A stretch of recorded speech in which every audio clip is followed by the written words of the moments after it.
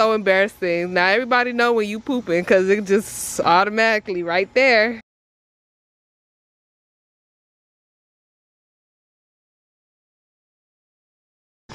Facts. You know you didn't start saying facts until we were together, right? And now you say it as often as I do. That's hilarious. What is little naked little boy running to? Oh, from the pool? So let me see.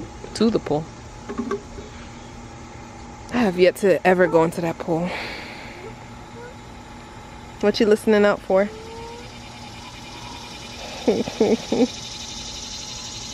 So right now I'm seeing which way the pump goes. Okay. Since I never used this one before, I'm just seeing which way the pump goes. Okay. Now I just gotta find a hole and stick it in. Typically you should be wearing a glove doing this, but living life on the wild side. Yo, facts. That's alright. We do that from time to time. Wow, that was fast. That was fast. That looks disgusting. You know what? 9 out of 10 mechanics have swallowed some kind of oil. That's nasty. My dad has. I've seen it happen to him. And he did it like it was nothing. Like, oh, okay, now I gotta stop.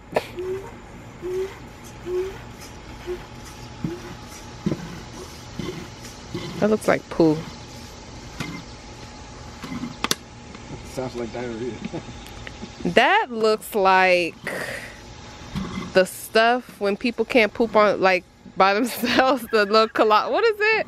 Colostomy bag or whatever. That's what that looked like. That's so embarrassing. Now everybody know when you pooping because it just automatically right there. just there.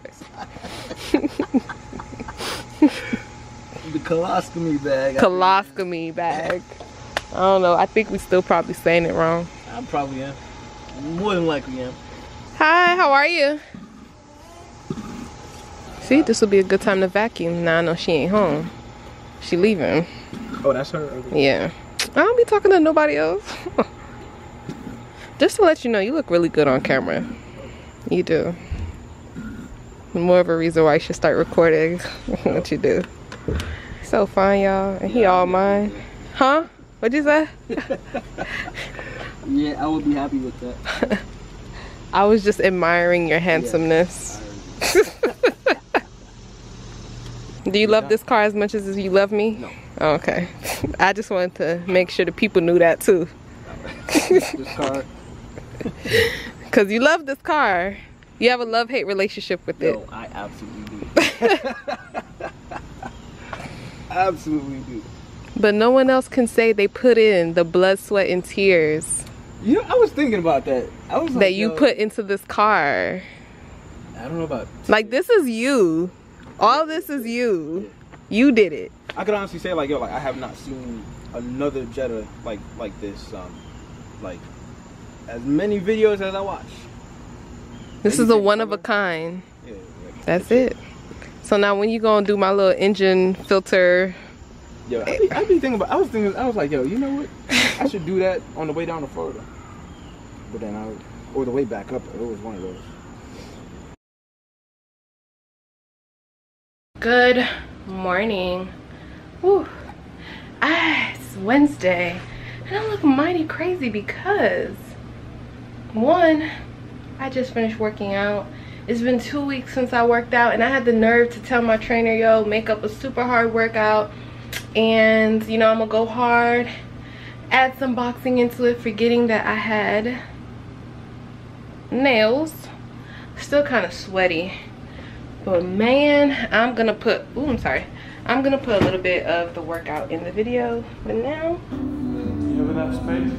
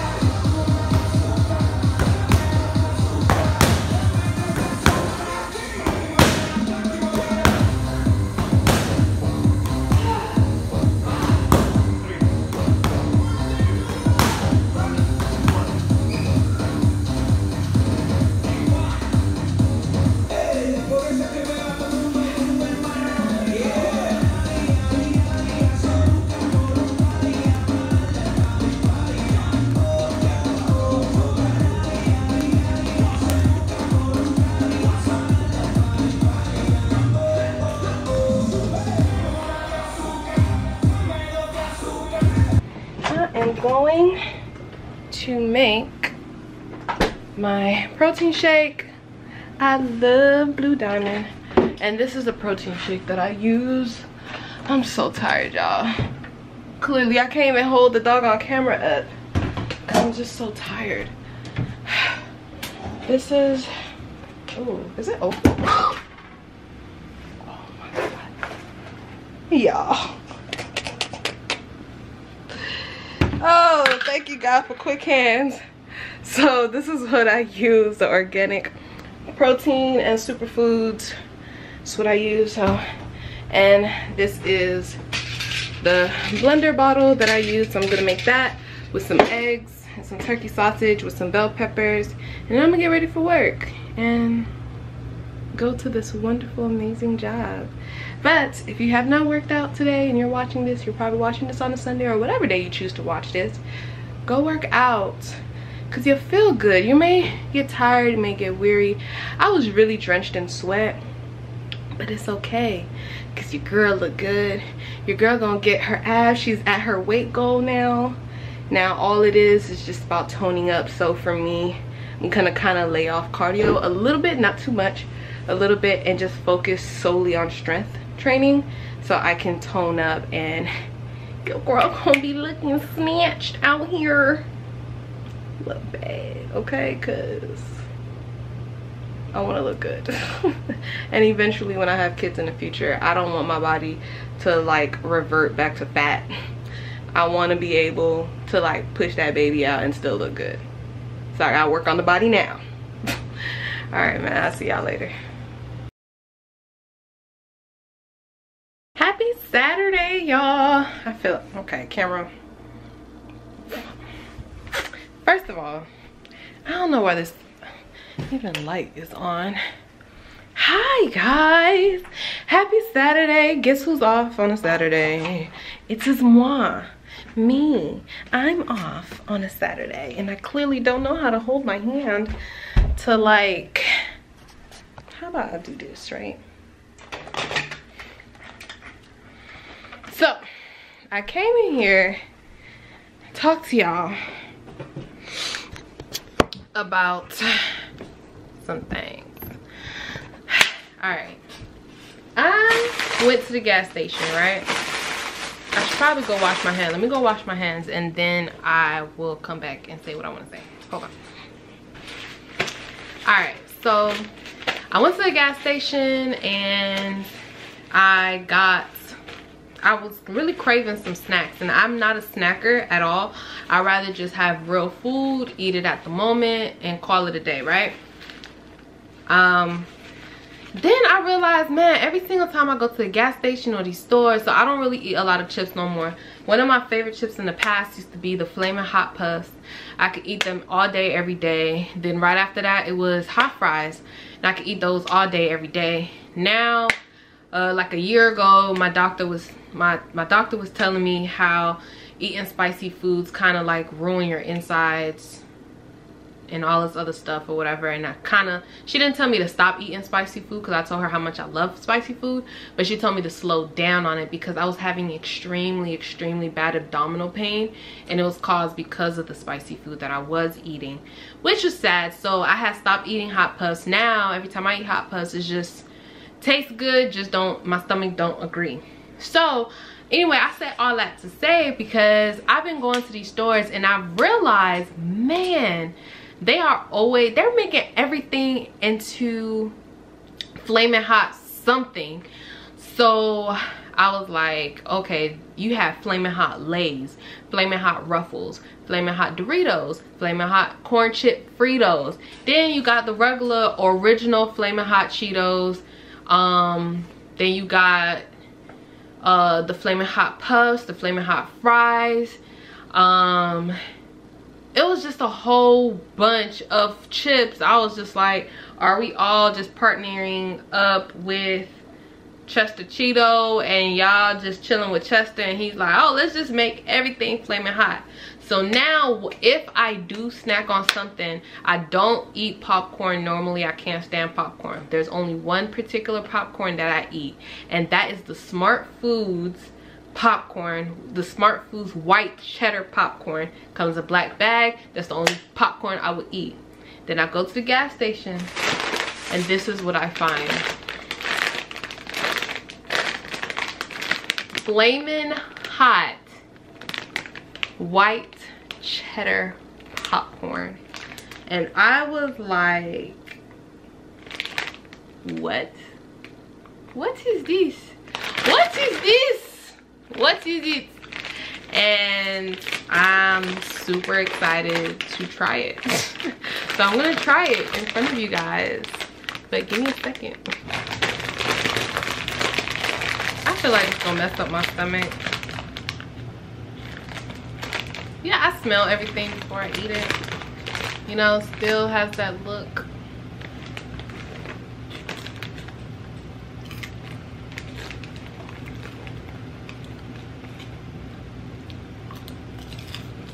You gotta have a couple in your mouth to really embrace the taste.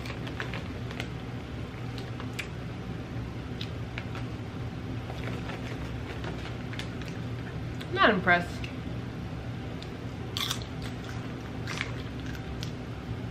It's spicy though, but guess what? I paid $1.89 for this. It's gonna get 8. It's not that good though. Don't waste your money like I did. Well, it's not gonna be a waste because it's gonna be in my belly, but I don't know if I even want to finish it.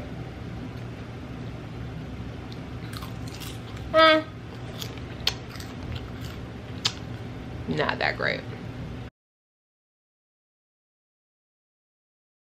And idiotic stuff. That's why people just want their stuff to sell. People that need money, Jay-Z don't need no money, so he can make an album like that.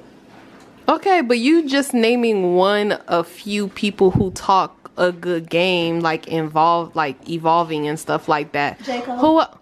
Okay, all right. Let's take Kendrick out. Let's take J. Cole out. No, okay, but then that's what I'm saying. Majority of the people are not listening, and you're talking about how that album didn't make like numbers and stuff like that. J. Cole is always bound to sell 1 million, and he does no promo at all, and people still listen. I feel like people gonna choose who they want to listen to. Unfortunately, the majority listen to that crap. Yes. And like you said, the people who are making that crap is not really living that life. So they're lying. That's what I'm saying. It's just that they're lying. Some of them could have lived it before, and then they...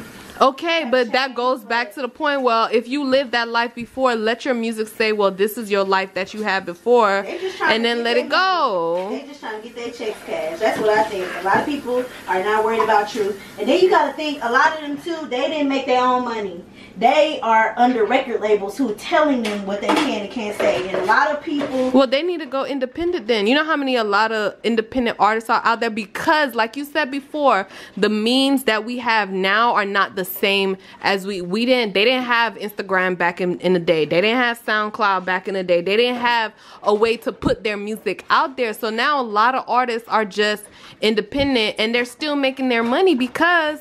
people, they still have their little following, whether it's not like on a grand scale. That's what I'm about to say. It's still not like they could, because when you got to pay for all of that stuff out of pocket, that's why I still believe like people like Drake and stuff went back and signed.